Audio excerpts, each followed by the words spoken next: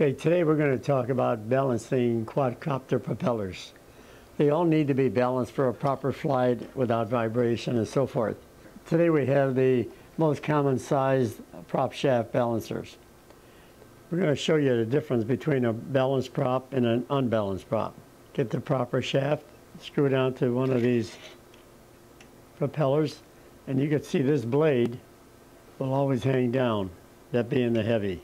No matter what I do with it, it's still going to come down, which means that's the heavy blade. You can tell again by moving it, whatever it is. It'll always come down to the heavy blade. What you have to do on the heavy blade, mark it, sand it lightly on the heavy blade, or add a drop or so of either CA or a tiny bit of epoxy until this blade will not come down like that.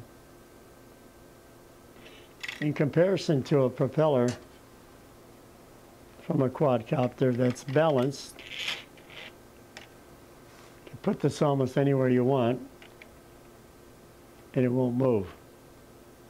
I can spin it a little bit, it'll always stop wherever it wants to, and no heavy blade.